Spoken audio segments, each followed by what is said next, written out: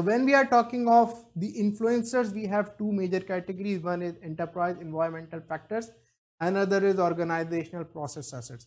Enterprise environmental factors originate from the environment outside of the project and often outside of an enterprise.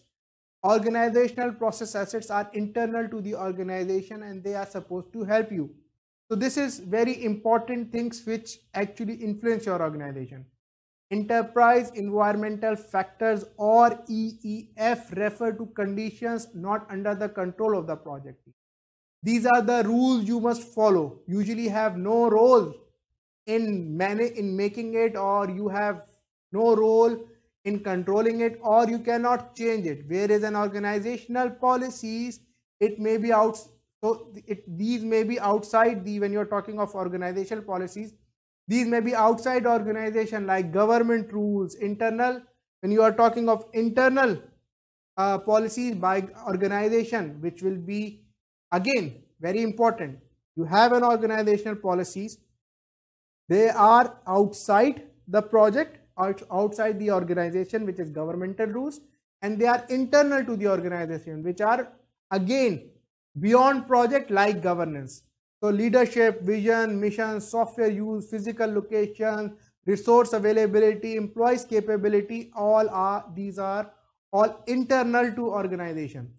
So when you are talking of external, international treaties, you are talking of external political climates, when you are talking of external legalities, financial consideration, commercial databases, international standards and best practices.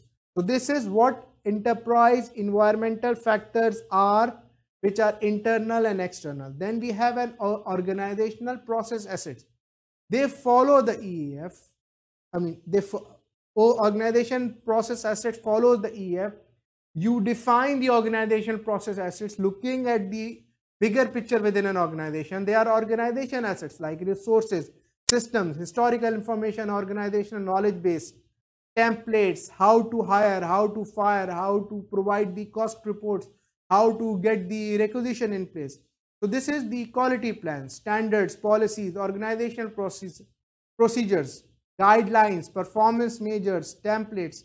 Again, when you are talking of organizational process assets, no one size fits all. So these needs to be tailored as per the requirement of the project. If you are in a program, you might need to tailor it more. You might need to define it as per your program organization. But you will definitely take a lead or take an impact from the organization. So if your organization does not have a quality plan, you will not able to suddenly start creating a quality deliverables one day. If your organization is not willing to invest in the cost of conformance, you will not able to convince them in terms of your project that yes, this is the cost of conformance that we have to take up so that our deliverables are quality oriented. So this is your influencers as an EEF and internal as OPA.